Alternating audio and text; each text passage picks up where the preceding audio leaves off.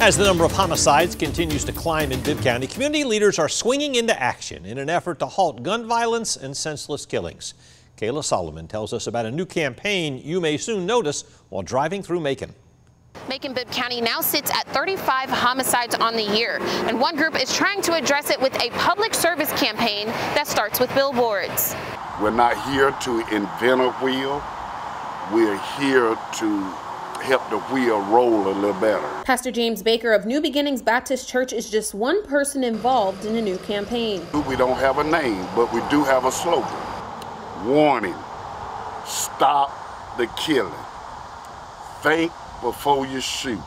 Let's stop killing each other. Baker says this slogan will be plastered on 15 billboards across Macon.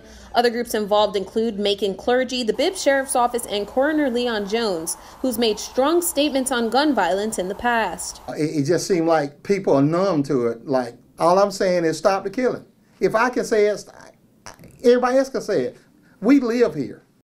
Baker says they'll gather at Rosa Parks Square Saturday morning to kick off the campaign, and they'll also introduce a new service. Then we brought in a ministry, Life After the Storm, so we can start doing grieving counseling with these families. These families need someone to talk to. The event will take place right here at Rosa Parks Square in downtown Macon. In Macon, Kayla Solomon, 13 WMAZ News. Pastor Baker says the event starts at 11 a.m. Saturday morning. Pastor Baker also says people should bring balloons to release at the end of the ceremony honoring the victim.